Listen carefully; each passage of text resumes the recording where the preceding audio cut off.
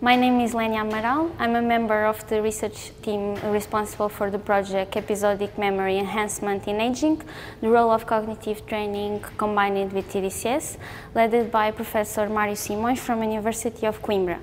In this project, we were interested in understanding whether and how cognitive training combined with the TDCS facilitates episodic verbal memory in older adults. To do this, we tested if cognitive training and TDCS over left dorsolateral prefrontal cortex or over right cerebellum facilitates memory compared to sham stimulation or a controlled group. Our results show that only the groups receiving both interventions, so the groups receiving both TDCS and cognitive training,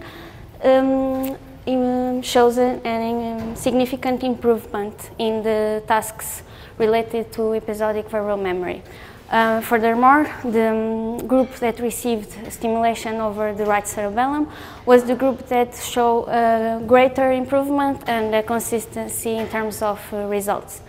Our data suggests that, in fact, cognitive training and TDCS can be a promising combination to enhance cognitive functions in the healthy elderly.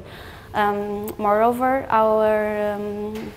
our data also suggests that cerebellum could be very important to cognitive processes.